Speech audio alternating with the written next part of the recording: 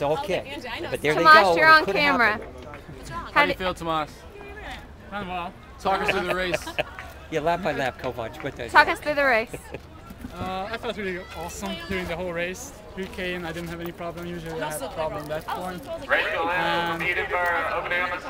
It was perfect conditions, perfect field, perfect day for me. So under 14. Awesome. Taylor, tell us a little bit about how you're feeling. Tired. Well, conditions were perfect, just not for myself. How's your training going?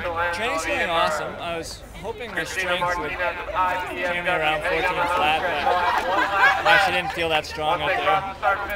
How much are you running these days? I've hit 100 miles for the last 3 weeks. So thought the strength would be all right, but I guess it's time to sharpen up a bit. And how fast are you going to run in the 15 in June, July? 3:37 is the goal. Awesome. I think it's doable. So. Any last words, Tamas? Next week, Stanford. Okay. Any last words? Just congratulations to him.